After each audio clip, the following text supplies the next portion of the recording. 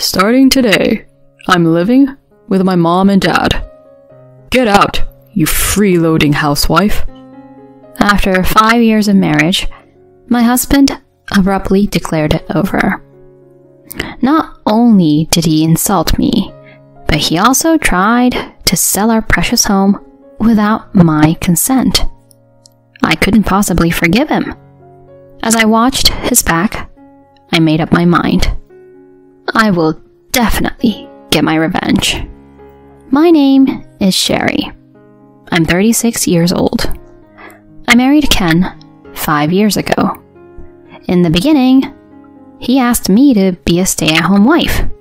So, I quit my job when we got married. A few years ago, my parents passed away. And now, we live in the house I inherited from them. When my parents died in an accident, he was always there to encourage me. Sherry, please, don't cry anymore. It's going to be okay. But my mom and dad suddenly... I know, honey. But if you keep crying, your parents in heaven will be worried too. But... It's all right. I'll always be by your side. Thanks to his kindness, I've managed to recover and face my parents' death. I was so grateful to be married to him. But then, an event that threatened our peaceful marriage life suddenly happened. One day, while I was out shopping for dinner, I saw my husband, who was supposed to be at work in the city. He was too far to call out to, but I was sure it was him by his clothes. He entered a real estate office with a big smile and came out looking very pleased. He had left for work as usual this morning. So, why was he here? There was no talk of moving, and he had no reason to be at a real estate office. I was so curious about his behavior that I decided to go into the real estate office after he left. I explained to the agent that I was his wife and asked what business he had there. The response was unbelievable. Oh, the man from earlier. He said he wanted to sell his family home. His family home? Yes, he said he inherited a big house from his parents and wanted to know how much it would sell for and to start the selling process. I was speechless at this unexpected turn of events. Oh, wait a minute. That house isn't my husband's. It's mine, inherited from my parents. Really? But your husband said you had agreed. What? This is the first I've heard of it. I have the deed, and there's no way he could sell it without my consent. Oh, but your husband definitely said he wanted to sell the family home. What does this mean? He was trying to sell the house I inherited from my parents without my knowledge, pretending it was his. I can't believe it. Normally, selling a house requires the deed, registration documents, and a seal certificate. I have all of those, so there's no way he could sell it on his own. What on earth is he thinking? I found out his intentions that night. Ken, there's something I need to ask you. Before I could confront him, he started. I'm fed up with you. You're in the way. Get out. Huh? He interrupted me and blurted that out first. His parents were behind him, glaring at me. What are you talking about? What do you mean, get out? Exactly what I said. I don't have a shred of love for you. You're worthless as a woman because you can't even have a child. Are you serious? Stop being annoying. Just leave already. I'm going to sell this house and buy a condo with the money. Huh? A condo? I was confused. And then Ken's mother, Lori, spoke up. You know, a high-rise condo near the station. My son's going to buy it. What are you talking about, Lori?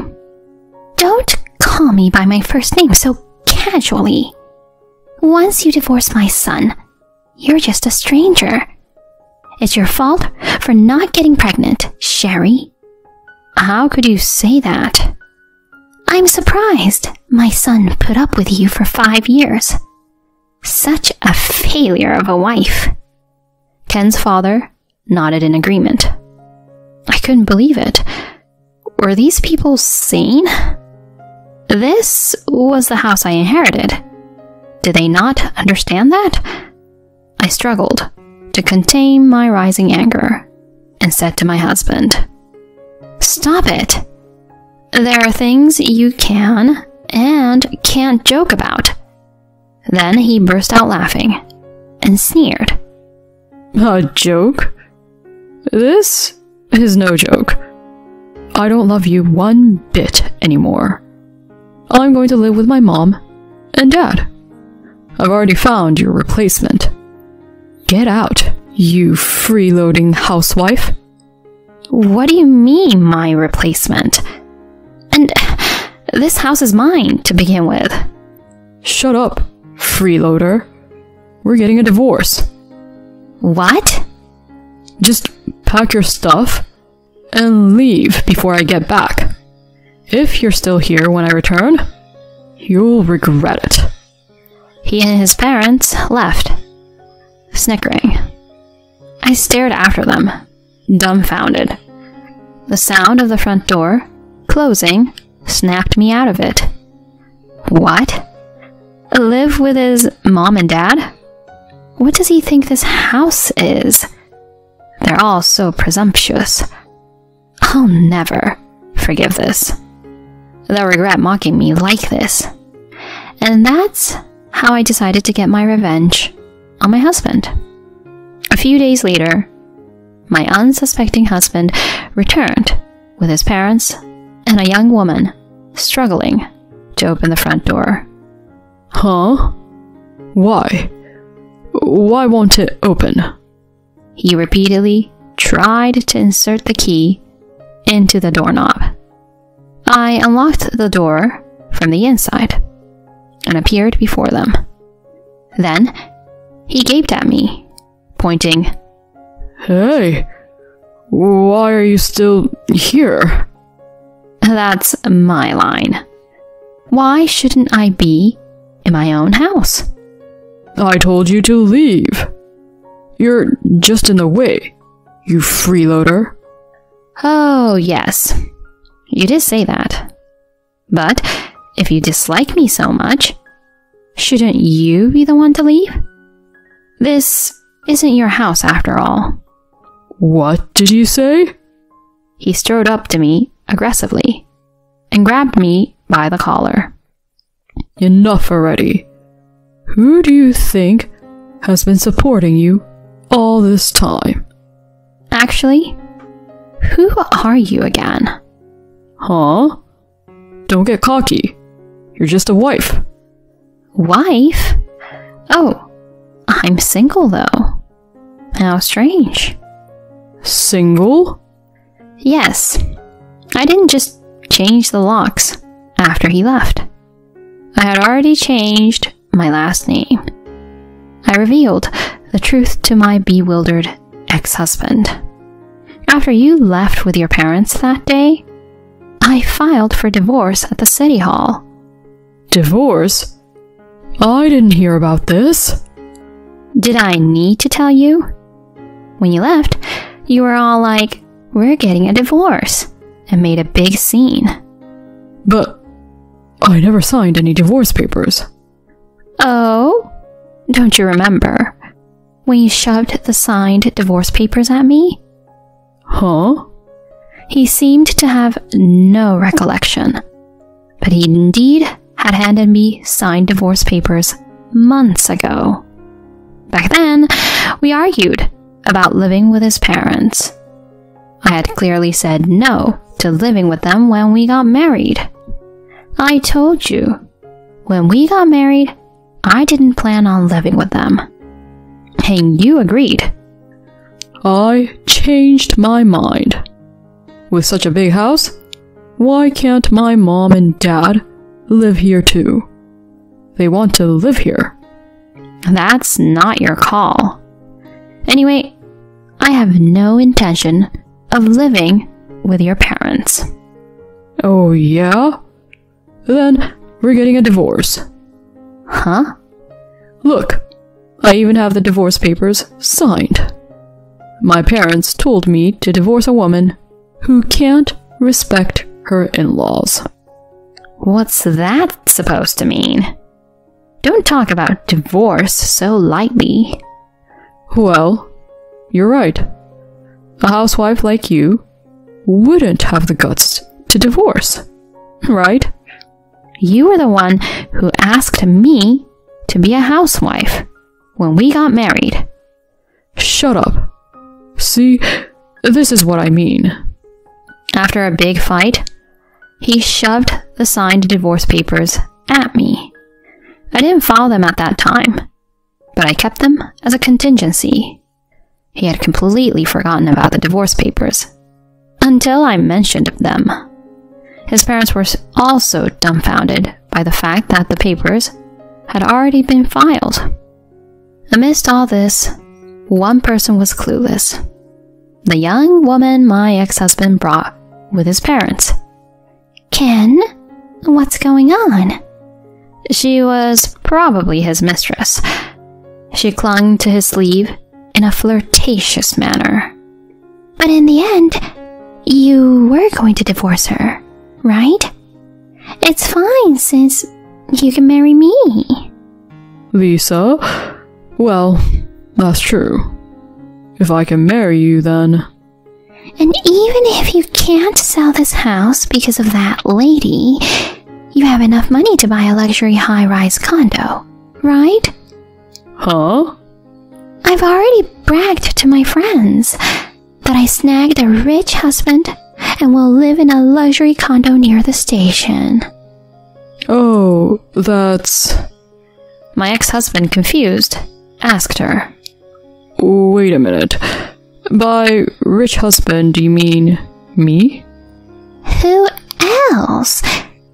You work at the famous S Holdings, right? That's a high income if I ever heard one. No, but you're a doctor. She made a dumbfounded face. Doctor? Who? You work at a hospital, remember?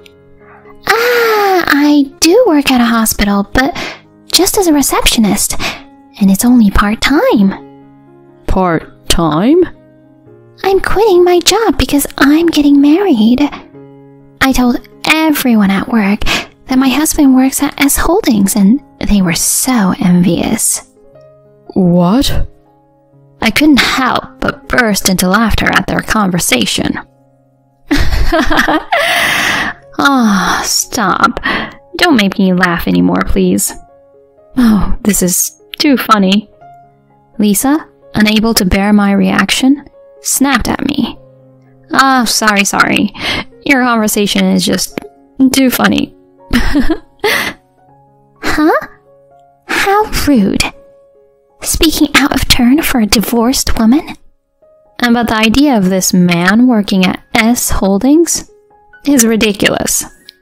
Huh? Confused, she muttered. What do you mean? I patiently explained the reality to her.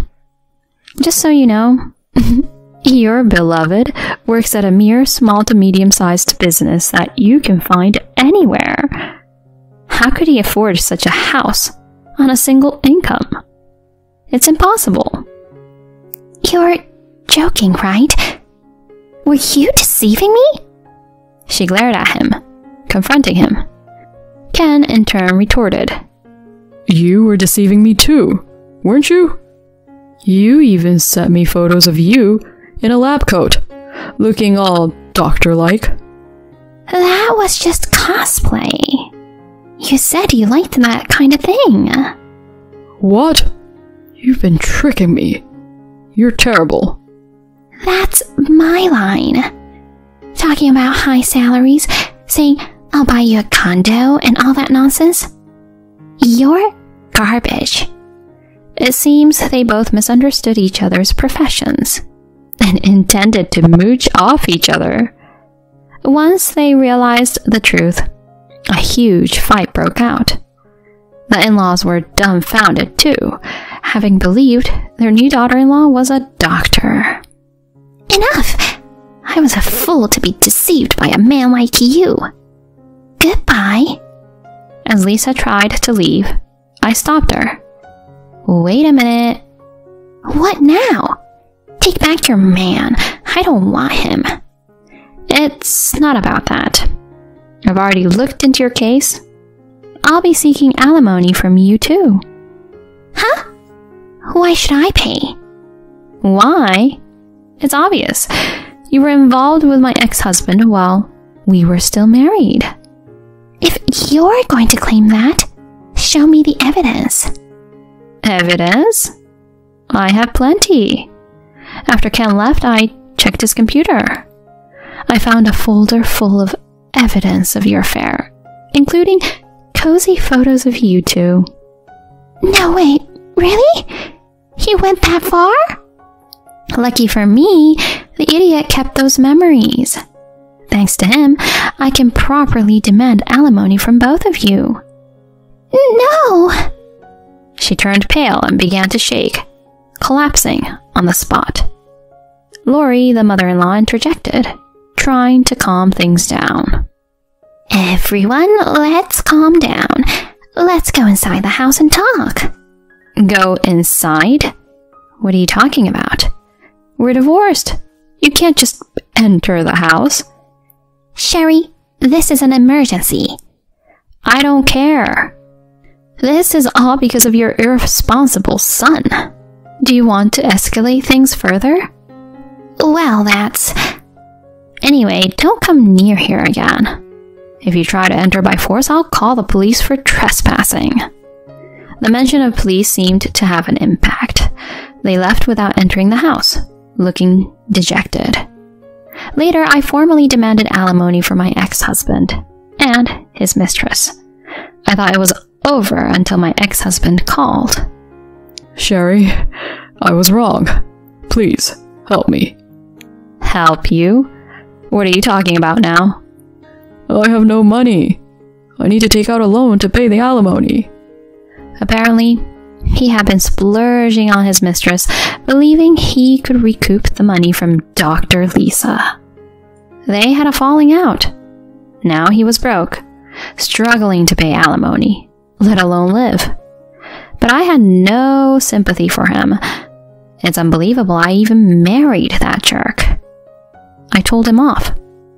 I don't care about your problems. You understand? This is all because you cheated and tried to sell my house. I know. I'm sorry about that. Now I know. You're the only one for me, Sherry.